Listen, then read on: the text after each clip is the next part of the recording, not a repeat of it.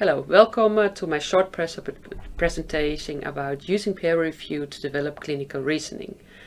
During this short presentation, I would like to discuss with you why it's important that we have to engage our students actively in clinical reasoning, and I would like to show you an example how we use this during our educational program. My name is Selma May and I'm one of the lecturers of the University of Applied Science in Utrecht. When you look at this, you can see an idea about what we should develop to get an expert in physical therapy. And when you ask patients and you ask colleagues about characteristics of things we think that are important in our developing to being a good, perfect expert care physical therapist, people answer that it's about knowledge, clinical reasoning, and engaging philosophy of our profession in the way we work with patients. And when we look at our students, and that's what you can see at the left side above, we sometimes see that there are, those three elements are not integrated in their interaction with patients, but they are more or less learning things. They can discuss their ideas about the profession, and they can play with clinical reasoning, but it's still apart. When they are at the end of the program, we see that those three things get nearer to each other, and when they come back during, for example, the master program, we see that it's getting more and more integrated, and for some students we can see that it's more a way of life to integrate those three things. But because our students have to practice things, I think clinical reasoning and engaging students in clinical reasoning and discuss what they are thinking about is one of the most important things to activate and to support this process of getting an integrated therapist therapist that can integrate those three things during the encounter with the patient. And we are talking about lifelong learning. And what is learning? Learning is a developing of a systematic study. It's a process itself, and it's during the process we have the modification of behavior. And the modification of behavior we can do about the way we encounter with our students, the way we train them, and the experience they are having in during the traineeships. So when we talk about learning, it's about explicit learning. That's what's written down. That's the program of ours is. But I think learning, and that's a very powerful thing, it's about implicit learning as well. Implicit learning is about more the way we teach things, the way we discuss things, and how we use their experience and their thoughts to talk with them. And by doing that, I think we can create reflective practitioners, and being able to integrate philosophy, knowledge, and clinical reasoning.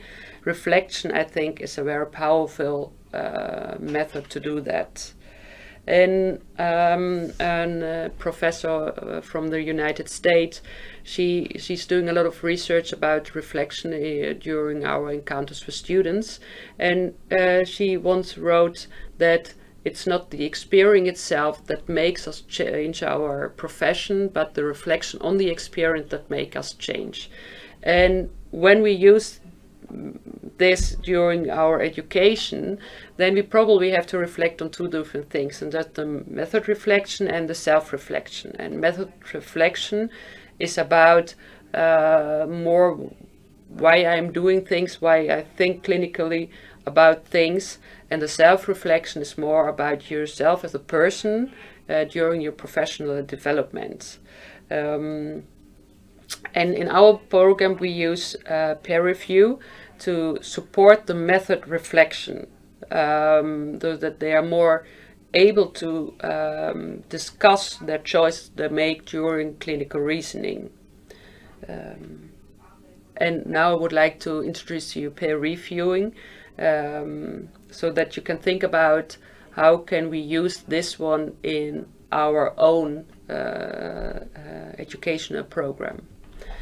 In its short, what is peer review?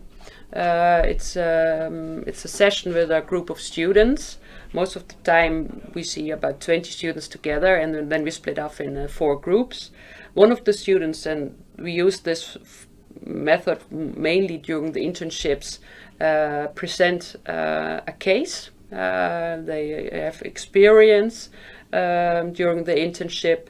One of the students is the moderator, so she should check that the process is going well and it's safe.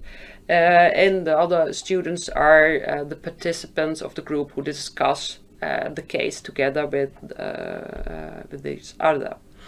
During the peer review, we follow a structured way to get to a deeper part of the case, not just, okay, it's more than evaluation, it's really to support reflection on the case, and to help that the case presenter at the end can think differently about his case or have new strategy to change the behavior, his own or the patient's behavior in that case. Here you can see the schedule of a session. So the case presenter should prepare the case. Sometimes it's already shared with each other, but you should really prepare your case well. Then at the start of the session, the case presenter should make a short introduction of his case, and most important about his learning questions of his dilemma during in the case. So it's not only just discuss a case, but there should be a real important question for the case presenter. Sometimes they use a video or pictures to support the question, and the presenter should show what he's thinking about and where his question is coming from. The group listens, and then there's about 10 minutes that they can ask questions about the case, not with a judgment or with a possible result, but to understand the case in a deeper way than before. When the case and the question is clear to everybody, then the group can discuss their thoughts, their ideas, and normally the case presenter is not participating in this discussion but listening. Sometimes a case asks to look at PubMeds together, or just to look in guidelines. So the discussion is about the case from the different perspectives of treatment and diagnostics. They share at the end their consideration, and the students formulate an advice for the case presenter. And then they discuss together with the case presenters, the feedback, the advice there's given.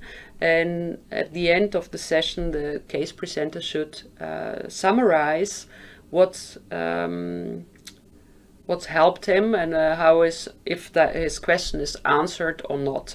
If there are new thoughts he or she should think about in the future.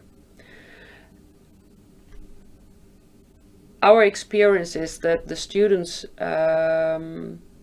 learn that there is not only one solution at one time, but that they are learning to think about different perspectives, and making their own choices during this encounter with each other. So it's learning together in an explicit way, because this is very structured, but the way they discuss things, it's in an implicit way as well. Thank you for your attention, and I will hope you will be able to discuss with your students, because clinical reasoning, doing together, is a very active and nice process with your students.